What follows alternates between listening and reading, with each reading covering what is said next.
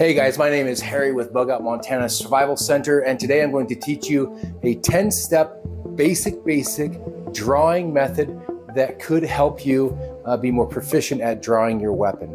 So remember, before we do anything, and you can tell this is a very fancy weapon, right? I'm using this color because it goes well with my eyes. No, it's because you can see a little easier.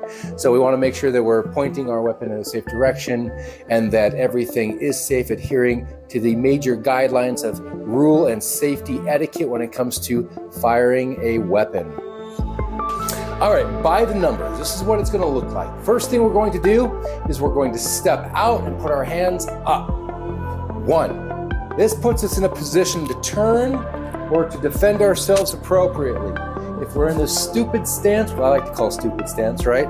Not a good thing. So we step forward and our hands are up. Little hint, if they have a weapon, bring your hands in. That way if they try to slash at you or whatever it might be, you're not exposing very important bits and pieces that would compromise your ability to defend yourself.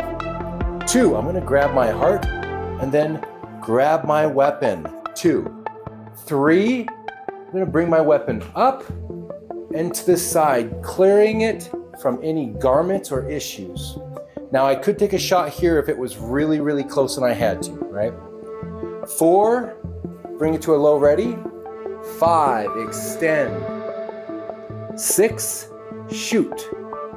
7, bring it back and take a look around. Make sure you don't have any demons on your shoulder.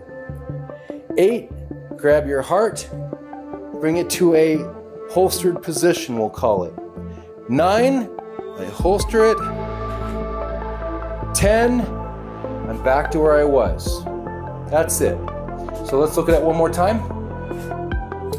1, 2, 3, 4, 5, 6, 7, 8, 9, 10.